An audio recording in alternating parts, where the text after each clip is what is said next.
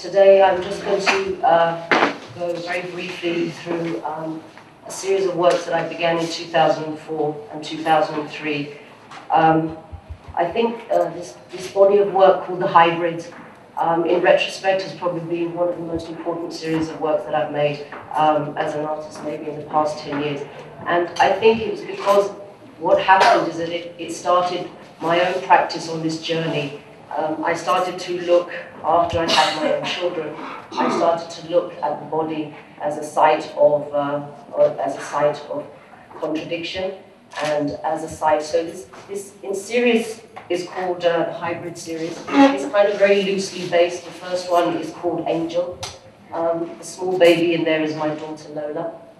And what I was sort of looking at was this idea of hybridity, the idea of the female figure, mythologies. And I was looking at perhaps a way of making what I would call my urban goddesses. And I think this is something that I've been doing for a very long time. And over the years, I've been making probably one or two figures.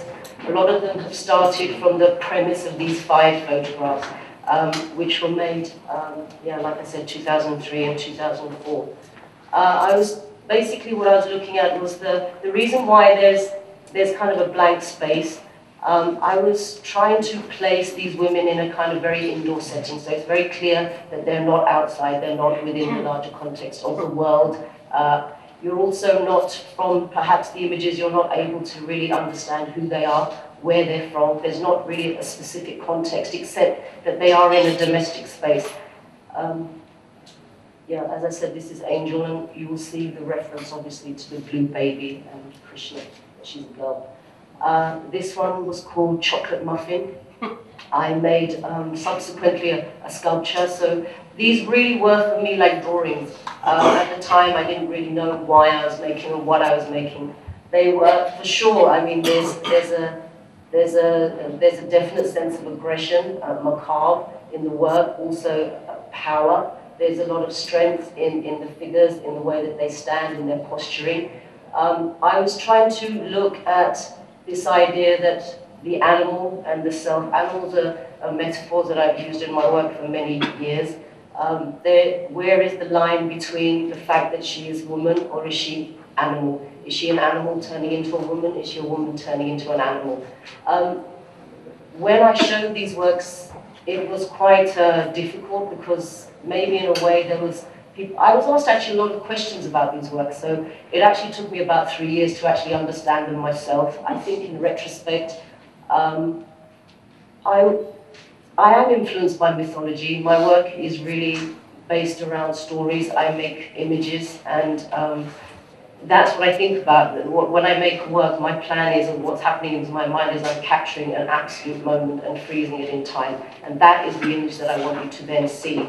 So these women are based on the grand narratives of Hinduism, of Greek and Greek mythologies and stories that you hear, oral traditions.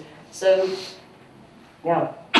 So this one was Chocolate Muffin, family portrait. When I started to look at how I could then turn and actually go back and relate this space, this very white, blank, kind of neutral space. So I thought how I could bring objects in and then obviously make transformations with the objects that are quite defunct in a way. So there is a sense of not really, or perhaps even the objects that I started to produce after that, of them being in a sense functionless. Feather duster.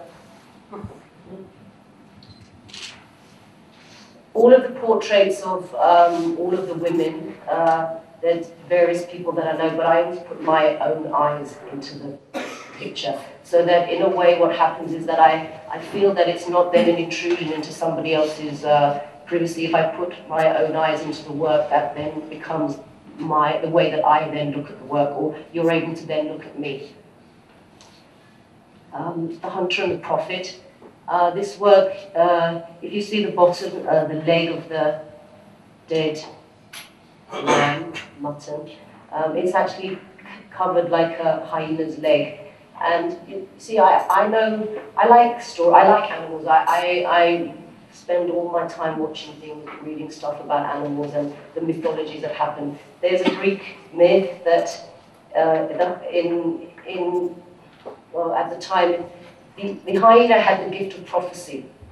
And so if you were to take the eye of a hyena and put it under your tongue, I mean, I don't really know why this story comes, you would then be able to have the gift of prophecy. And I've made subsequent works after that. I mean, I've made work like the Solarum series, which are the trees of life. So I'm interested in these, in the idea of people that, or objects that can tell you things, that they reveal themselves in a way just through the act of making the work and placing it, that there is this idea that the object or the image then can talk to you about something greater than perhaps what it is itself.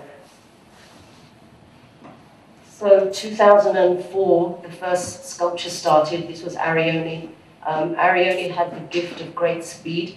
Arion obviously was the horse of Hercules and had a leg. Actually, I swapped the legs around, but he's supposed to have the right leg, the leg of a horse, to give him great speed and wisdom. I've made her Arione. She's like a huntress, it's this.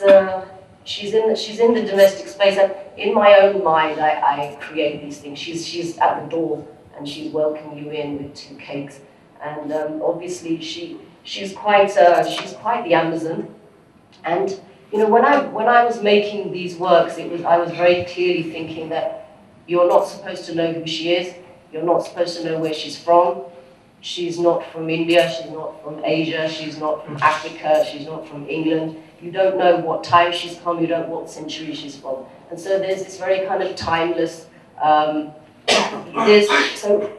was always contradiction in the way that you read the image. The face starts to look like a monkey, the hair starts to do something else, she's carrying a gun, she's domestic, she's not, she's violent, there's submission, there's all these things happening. And so in a way, the series of women's sculptures that I started to make over the years, they're all somehow, I kind of feel related to each other in one way, but at the same time, they all contradict each other. So whenever you try and sort of hold something down, something flies out of your hand again.